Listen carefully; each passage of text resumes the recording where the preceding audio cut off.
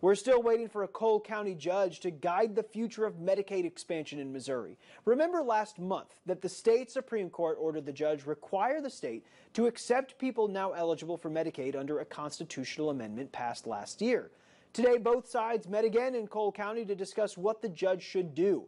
The Attorney General's office says the state needs time to get the program ready to go for the potential thousands of new enrollees. Chuck Hatfield, attorney for the people that sued the state, says the judge should keep it simple, allow people to enroll, and bring any problems with it to court later.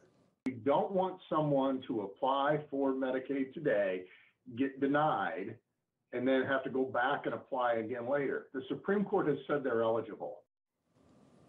The judge did not give a time frame on when he might make the order.